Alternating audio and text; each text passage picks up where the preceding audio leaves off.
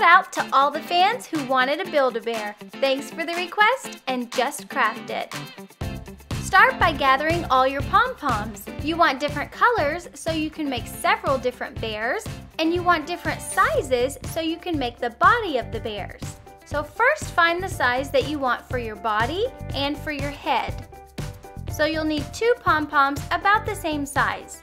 Then you'll want 4 small pom-poms. These are going to be for the paws, and then 2 even smaller pom-poms for the ears. The paws and the ears can be the same size if you want. Once you have all the pom-poms ready, now you can build a bear. You can use tacky glue to attach all the pom-poms. You will have to be patient as it dries, and it takes a little bit longer than if you were to use hot glue.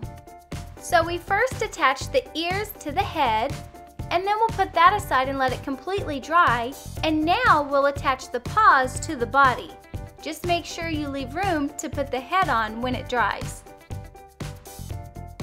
Once the ears and the paws are secure, you can now attach the head to the body. We're using googly eyes for the eyes, but you can also use teeny tiny pom-poms or even beads. We're using a tiny seed bead for the nose.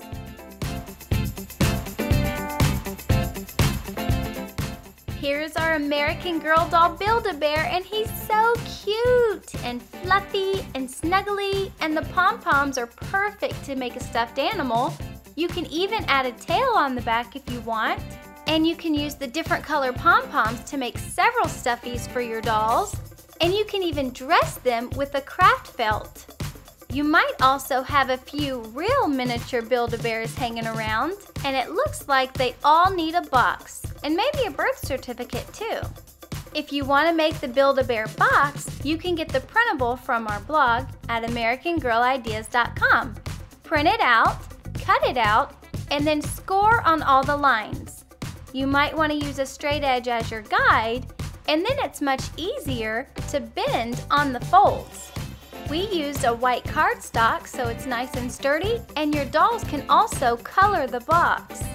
Once you form it into a box, you can use a glue stick to secure it into place, and then you can place your Build-A-Bears that you've crafted right inside.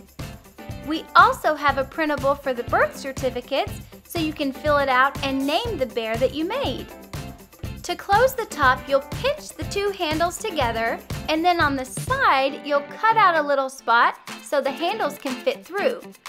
This way, the top of the box closes and your dolls can carry it home.